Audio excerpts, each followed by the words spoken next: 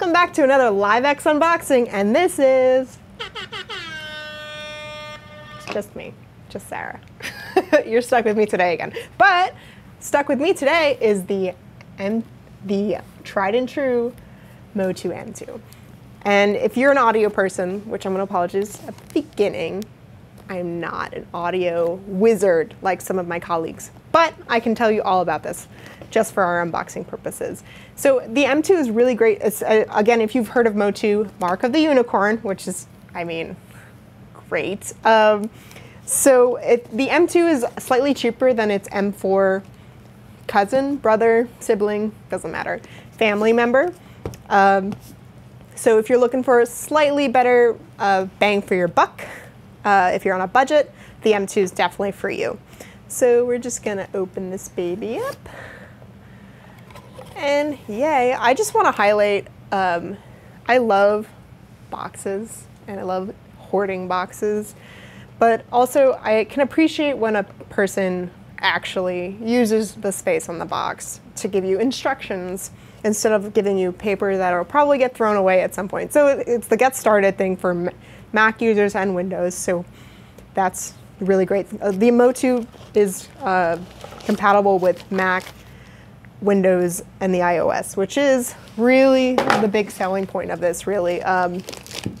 So let's tear this baby open, take out the plastic, and this is it, the Motu M2 interface.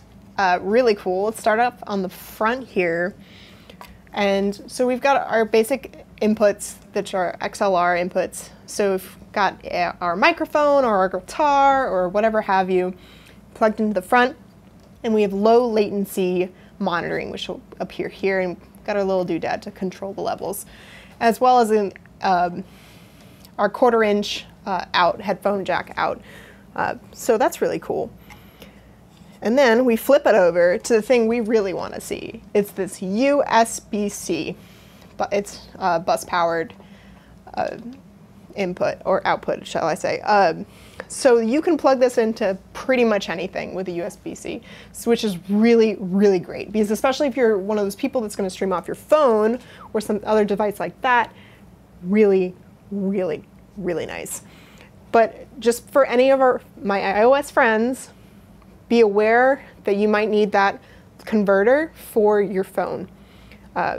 There have been you'll need it. It says so in the manual and any kind of documentation you need. Just so be aware what you need.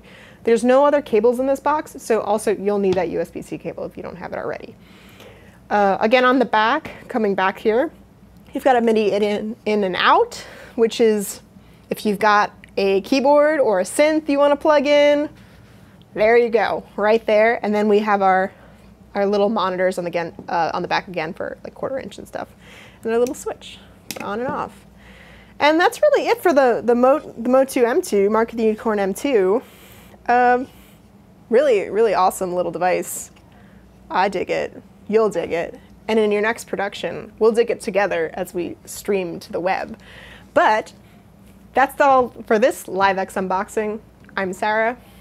This is the Mark of the Unicorn M2. Be sure to follow us on social media, YouTube, Twitter, the Facebook. You know, hit that bell, get the notifications, and come back. See me next time. Until then.